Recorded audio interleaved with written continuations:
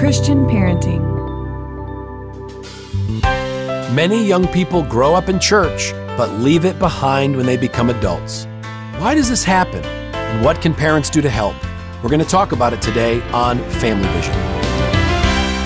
Hi, my name is Emily Rienow. Welcome to Family Vision, the podcast from Visionary Family Ministries, encouraging families through practical, encouraging, and real conversations. Rob Rienow here with Visionary Family Ministries. Well, we're going to continue a conversation today that is sensitive, that is difficult, and is of the utmost importance. We're going to be talking about reaching prodigal kids, reaching teenagers and young adults who perhaps were raised in a church, perhaps raised in a Christian home, but for all sorts of different reasons are now no longer following the Lord. Or perhaps you came to Christ after you had raised your kids. You didn't even raise them in church because you weren't a follower of Jesus then. And now you're trying to share what God has done in your life with your adult children who may be scattered around the country or even scattered around the world. Well, in our last episode, I'd encourage you to go back and listen to that. We began this conversation with a little bit of the history and statistics and background. And we also talked about the first action step, the first biblical principle that we can apply, because it is never too late. It's never too late for God to use you as mom, dad, grandma, grandpa, aunt, or uncle, no matter how old your child is, no matter how far away they live, no matter what's happened. I understand terrible things happen in relationships. Even if you're completely estranged from them, it's not too late for God to use you as a part of a miracle story with your son or with your daughter. So we're unpacking 4 action steps. Now, these are not magic formulas. These are not do 1, 2, 3, 4, and your kid will be following Jesus and restored to the family. But these are biblical principles, things that God says to us in the Bible that we can do as parents to spiritually bless and encourage our kids. These 4 principles are: offer your heart to the Lord, turn your heart to your child, draw your child's heart to yours, and point your child's heart to Christ. Now, we do a deep dive into each of these principles in our book, in our video Bible study called Never Too Late, Encouraging Faith in Your Adult Child. You can find that book, that Kindle book, anywhere you get your books. Again, Never Too Late, Encouraging Faith in Your Adult Child. And of course, we have it as an individual book, a 10-pack, and that video Bible study with the workbook on our website at visionaryfam.com. Well, in our last episode, we talked about this first action step, this first biblical principle of just offering our own heart to the Lord, that we can't lead our kids in a direction we're not going in ourselves. And we offer our heart to the Lord through prayer and through repentance. Well, let's talk about this next one, turning our hearts to our child, or turn your heart to your child. This one comes straight from Scripture. The link between the Testaments is Malachi 4 and Luke 1. At the end of Malachi 4, that's the very last words of the Old Testament, God says, I'm going to send the prophet Elijah, and he's going to turn the hearts of fathers to their kids and the hearts of kids to their fathers. Now, if you know your Bible history, Elijah has already come by the time we're in Malachi 4. This is 400 BC. So this is a prophecy about a new prophet who will come, that will come in the spirit of Elijah. He's going to be like Elijah. And the prophecy was about John the Baptist. So you go forward then to Luke chapter 1, and an angel Gabriel, appears to an old man named Zechariah. Zechariah is married to a woman named Elizabeth, and she is about to be blessed with a baby in her old age, and that baby is going to grow up to be John the Baptist.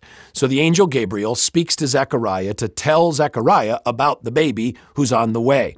So this is what the angel says: many of the people of Israel will he, John the Baptist, soon to be growing in your wife's womb, will he bring back to the Lord their God.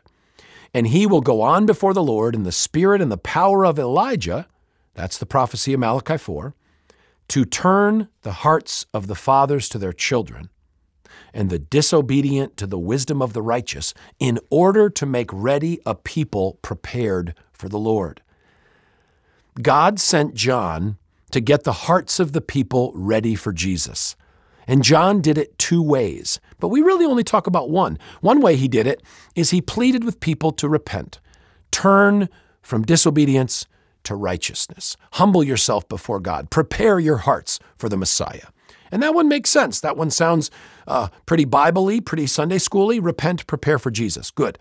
But the other thing that John did, according to the prophecy in Malachi and the words of the angel, is he pleaded with fathers to turn their hearts to their children.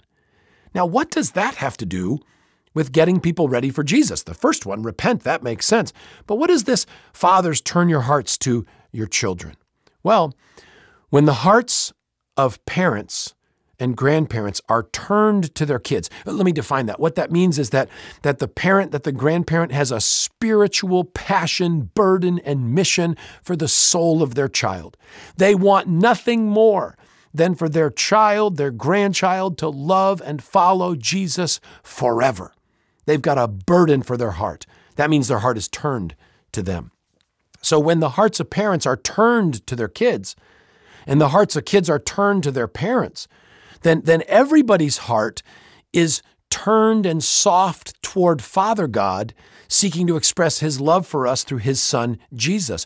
But if the hearts of parents are hard at the kids, hearts of kids hard at the parents, then everybody's heart is also hard toward whom? Father God, seeking to express his love for us through his son, Jesus. So if you want the hearts of your kids prepared for Messiah, what can you do? Turn your heart to them. Ask God to turn your heart to them. Ask God to make it the number one mission of your life to help the souls of your kids and grandkids safely home to their Father in heaven. And this is why Satan and the demons work so hard to harden the hearts of families, to harden the heart of a husband against a wife, harden the heart of a wife against a husband, a parent to a child to a parent. Why?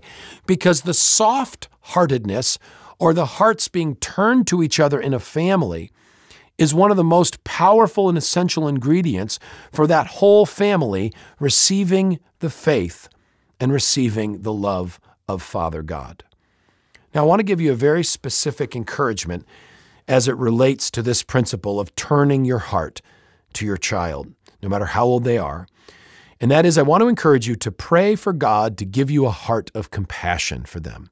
Pray for God to give you a heart of compassion for them. In Matthew 9:36, one of my favorite scriptures about Jesus and his ministry, Jesus looks out at this crowd of souls who are lost. And the text says, when he saw the crowds, he had compassion on them because they were harassed and helpless like sheep without a shepherd. And if you have a prodigal child, I wonder if that's how you see them. I wonder if you see them as harassed and helpless, that you see them like a sheep without a shepherd. And I wonder if you have the same attitude toward them that Jesus had toward those who were lost. The scripture says he had compassion on them. Think of it this way. Let's imagine that your son or daughter is in a physical fight, right? We can all agree they're in a spiritual fight. They're in a spiritual battle. And right now, if they're far from God, they're losing that spiritual battle. They're getting pounded. But let's imagine it's physical. Imagine outside on the street, your son is in a fist fight and he's losing. He's getting pounded. His back is on the pavement and whoever he's fighting has the upper hand, raining blows down on him. As a parent, if you see your kid in a fight getting pounded, there's two things that ought to rise up in your heart. One is a righteous indignation that you want to get into that fight, that you want to physically put yourself in harm's way to help your son fight the battle, even if it means getting hurt yourself. We're going to come back to that in a little while because ministering to a prodigal child that a lot of times involves a lot of being hurt on our side. So yeah, we would want to get it there and fight. But also, if you see your son getting pounded, beaten to a pulp, I hope your heart would be filled with compassion, filled with just sorrow for the suffering that they are going through. And here's the reality. We don't like to talk about this as parents, but it is possible for us to develop a very judgmental, critical spirit toward our children. It's possible for us to develop an angry, bitter, resentful attitude toward our children. And sometimes that happens because they've done things that have really hurt us. They've done things that have shamed us or embarrassed us or all sorts of different things. But the problem is, because we now have this sometimes even hatred toward our own kids, that now is another ball and chain around our life, which is preventing us from ministering to them. It's preventing us from having a heart of compassion for them. It's preventing us from ever even thinking about wanting to reach out to them to try to provide some care and some support. I want to suggest to you that it's unlikely, if you have an adult son or daughter who has rejected the Christian faith, or rejected the Christian life, it's unlikely that they have done so on purely intellectual grounds. Certainly that's what some people claim. They say, well, the reason I'm not a Christian is because it conflicts with science, or I've now studied philosophy, or I've now studied world religions, or the Bible is just full of errors, or whatever. But I mean, I've spent thousands of hours with young people who used to be a part of church now who want nothing to do with it. And they will give me science reasons and philosophy reasons and political reasons and all those things. But at the end of the day, I think in every single one of those personal relationships that I've had, that the root issues were always about the heart.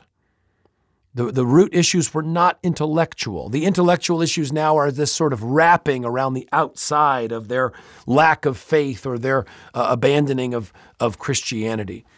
There were heart issues. There were heart wounds. There was heart trauma. There was events that happened in their life that they simply could not reconcile with either God being there or God being loving. So I just want to encourage you with that. I don't think at the end of the day your son or daughter lost their way because of intellectual things, that their way was lost because of heart things, because of spiritual things. And having those intellectual conversations are helpful, that they may be part of the path back. But at the end of the day, your son or daughter's under this major and ongoing spiritual attack. And at the end of the day, it's the transformation of their heart that's necessary. And that's something at the end of the day that only God can do. Well, let me talk to you about this next principle, drawing your child's heart to yours, drawing your child's heart to yours. The core concept here is that the shortest distance between your child's heart and Christ is you. The shortest distance between your child's heart and Christ is you. Maybe you've prayed, God, bring a friend or coworker into my son's life. Maybe he works in Phoenix, whatever. Bring a friend into my son's life today who would make a spiritual difference for him, someone who would invite him to church, someone who would share the gospel with him. Well, that's wonderful. It's a great prayer to pray that God would bring someone into his life. But let's say that happens. Let's say God brings someone into his life, a coworker who is instrumental in his spiritual transformation. Praise God. Hallelujah. That'd be wonderful.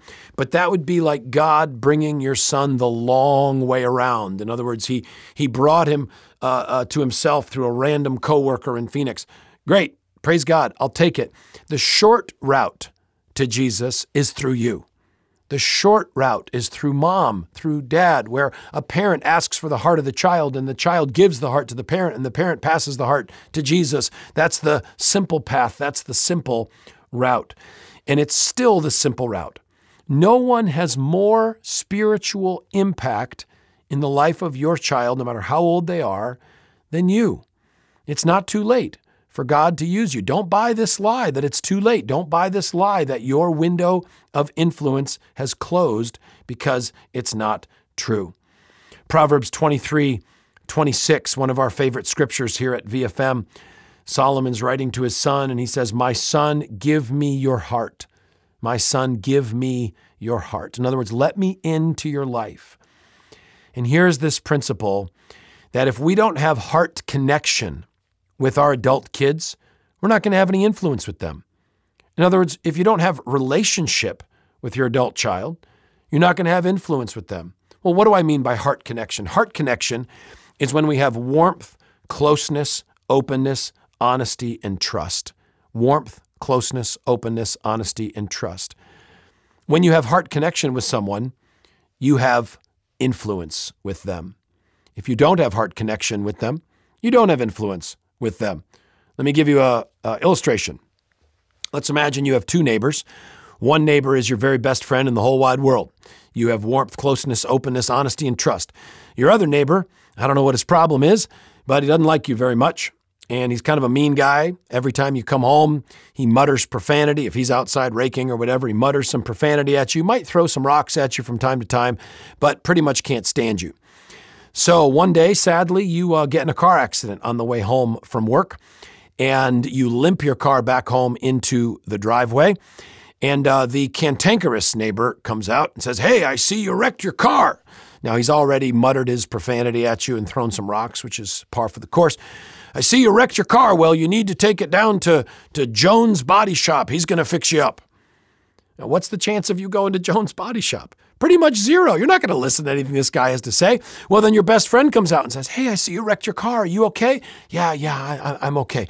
"Well, I'm glad you're okay. All right, you need to take it down to Jones Body Shop. They're going to fix you up." Well, now where are you going to go? You're going to go down to Jones Body Shop. So it turns out that your cantankerous neighbor, in a moment of kindness, gave you some pretty good advice. But you're not going to listen to a word he has to say. Why? Because you don't have heart connection, warmth, closeness, openness, honesty, trust.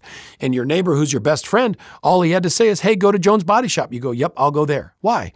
Because you have heart connection. And with heart connection comes influence. How many of you would like to have more godly influence in the life of your adult child? Of course you would. I'm not talking about controlling our adult kids. That's not even possible. I'm talking about more godly influence. Well, if we want more godly influence, we are going to need more heart connection. We're going to need more relationship.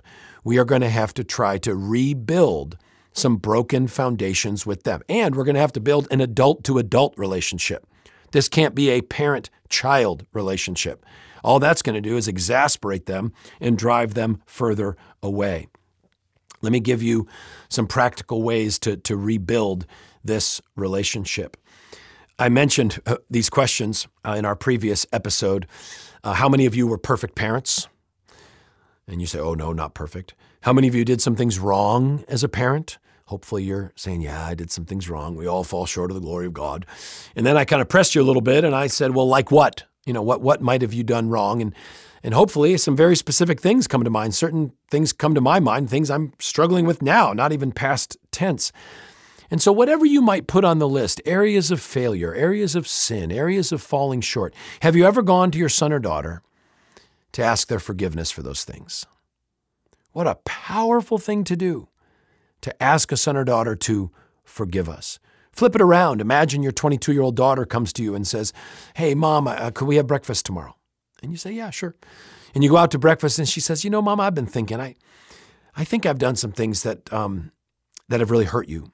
And I remember when I said this, and I remember when I said this, and I remember when I did this back in high school, and I think that was wrong of me, and I think I really did damage to our relationship, and I want to ask you to forgive me." Wow. Do you think if your daughter were to do that it would increase or decrease heart connection? Well, obviously it would increase it. Well, why would it increase it? It's because your daughter just used a biblical tool of just confession and asking forgiveness, and she brought it into your relationship. Have you ever done that to your kids? Have you ever gone to them and said, "I'm sorry. Will you forgive me?" Now, some of you are saying, "Rob, I have done it. Believe me, I've written it. I've said it. I've done it 10 times. Well, if that's the case, I would probably counsel you not to do it an 11th time. Here's what I mean. Sometimes a child refuses to forgive a parent because they're using it as a power play. In other words, they'll forgive you when they think you have sufficiently flagellated yourself. When you feel sufficiently bad for what you did in their eyes, then they will be good enough to grant you forgiveness. Now, sometimes apologizing for something 2 or 3 times, if it's a big deal, is very, very appropriate. And whenever you ask forgiveness from a child or from anyone, I think it's helpful to say, "Hey, listen, I want to ask you to forgive me. I'm not asking you to answer right now. You may need time to think about this or process this or pray about this, but I genuinely want to ask for your forgiveness." Well, we're going to continue this conversation in our next episode and in part 3 of this series on reaching prodigals, that it's never too late. Again, I want to encourage you to pick up this book, Never Too Late, Encouraging Faith in Your Adult Child, anywhere you buy your books, and this video Bible study. This is a great way to do a deep dive into this conversation with friends from church in a small group. That video Bible study is available with a workbook on our website at visionaryfam.com. That's visionaryfam.com. And if you have a family member who's far from God and you'd like us to help you pray for them, please send us that prayer request at podcast@visionaryfam.com, podcast@visionaryfam.com. And as always, it means the world to us that you're spending this time with us here as a part of the Family Vision community. And we look forward to our next time with you on Family Vision.